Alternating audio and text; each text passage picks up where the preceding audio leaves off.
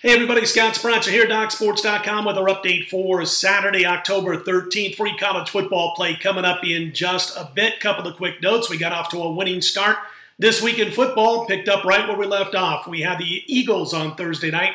They got the easy win for us over the Giants, and we're now on a 17-4, 81% football run, up over $5,200 for those wagering just $100 per unit. College football, NFL combined. And the rest of our card goes Saturday and Sunday. It's available right now over at DocSports.com. We've got 8 more plays to go, 5 in college, 3 in the NFL. It's all topped off by a big 7-star main event in college football. And by the way, those plays, the main event's college football, 32-16 with the last 48.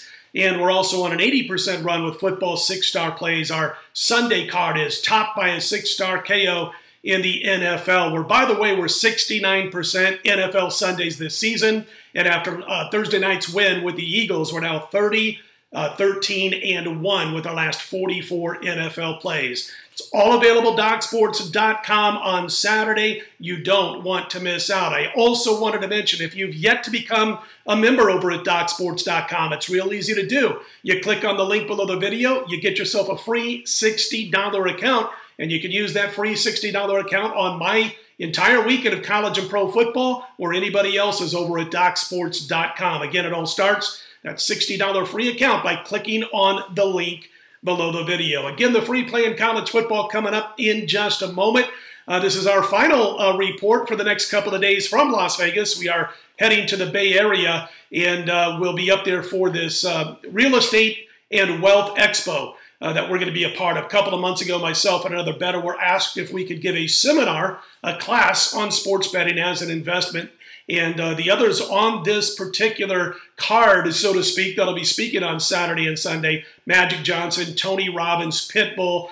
So we're looking forward to our time on the stage, and that'll be on Sunday. If you're in the Bay Area, it's in San Mateo, and we'll be doing our report at 3:30 p.m. Pacific time on Sunday afternoon. Going to make sure we get done before Kansas City and New England hook up in Sunday night football. But our Saturday night report will be coming from the hotel room in San Francisco. Be sure to check that out. It will be later than normal on Saturdays. We'd like to get them out early, but it will likely be probably around, I'm going to say, 2 a.m. to 3 a.m. Eastern time on Sunday morning. That's about midnight Pacific time when we can get that up. Maybe a little bit earlier than that. But anyway, because of the weekend being out of the city and up in the Bay Area, the report will be a little bit later, but we will have it. We'll have all your pros versus Joes for Sunday's NFL plus a free Sunday play. Again, don't miss out the rest of my college and pro football plays, 8 of them, 5 Saturday, including the big 7-star main event, all 3 Sunday, including the 6-star play in the NFL, all available right now at DocSports.com. We look to extend our 17-4 winning run and extend our NFL run to 33-13-1. College football long-term 121-83. That's 59% against the spread. We'll also be in action in the ALCS on Saturday. That play available 11:30 a.m. Eastern, 8:30 a.m. Pacific. We've been red hot in baseball. 17-5 our last 22. Going back to August 1st, 39-18. End up over $8,500 for $100 per unit player. So again, all the premium stuff over at DocSports.com. Go grab it right now, the football, and get the baseball on Saturday morning.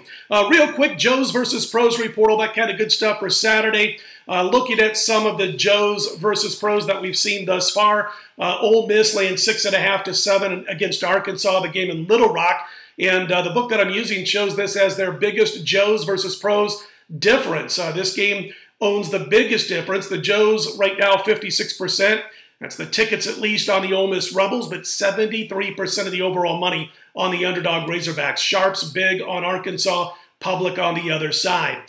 Baylor taking on Texas, Longhorns 14.5. 14 also. Public on Texas about 53-54% of the tickets. On the Longhorns, the Sharps pretty decisive on Baylor, about 65% of the tickets on the underdog. West Virginia laying 6.5 at Iowa State. The public on the Mountaineers, almost 60% of the tickets. The overall money, a little more than 60% on the homestanding underdog Iowa State Cyclones. Little note from that one, Cyclones on a 13-3-1 spread run against teams with a winning record. And when West Virginia falters, a lot of time it's been this month, the month of October. They've only covered 6 of their last 22 October games. Also wanted to mention the most lopsided college football side thus far, Texas A&M laying 2.5 at South Carolina. The book I'm using shows 75% of the tickets, 87% of the money on the A&M Aggies minus the points. One game of note that I wanted to mention, the Washington Huskies at the Oregon Ducks, where Washington's laying about 3.5, 58% of the tickets, 60% of the money on the underdog Oregon Ducks in this one.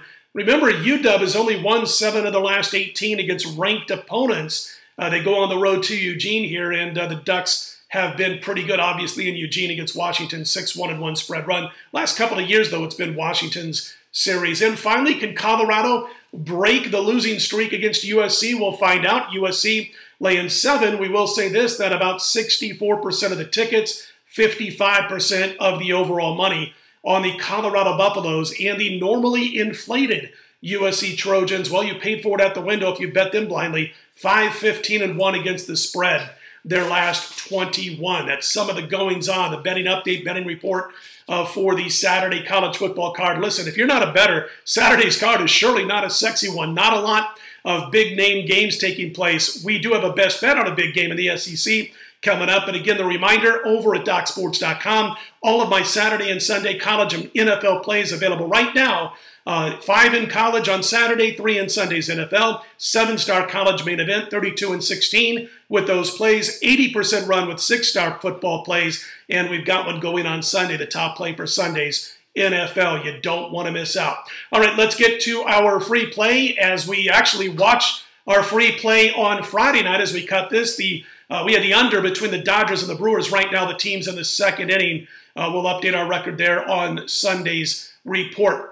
All right, free play for Saturday college football. Georgia's laying 7.5 at LSU. And I know I'm not a big Joe Burrow fan yet because he is inaccurate at times, but he had some problems with his offensive line last week. They couldn't really pass block real well for him. But there's a lot to be said, I think, for facing and for not facing a real tough slate of games all season to this point. And as far as Georgia's concerned, it's not been real tough. Kirby Smart's kids have seen nothing but easy street on their way to Bourbon Street.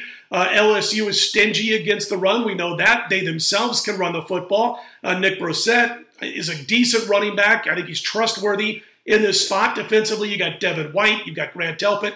Outstanding in that Tigers back 7 on the defensive side of the football. I think they can harass Georgia's outstanding quarterbacks enough to keep this one close. And say what you want about Eddie O, but his team has covered 8 of their last 9 in the SEC. And listen, I think this is going to be a game that goes right to the wire. I think we take the points here with LSU over Georgia. Free play on Saturday, LSU plus the points. Hey, listen, if you like what you see in here, be sure to click on that thumbs up button. Be sure to subscribe so you don't miss anything. We appreciate those who have done so thus far. I'm Scott Spreitzer, DocSports.com. We'll be right back here about 2 a.m. Eastern Time, maybe a little bit before that, Sunday morning, the report from the hotel up in San Francisco. Best of luck on Saturday. Let's put them in the win column right back here Sunday morning.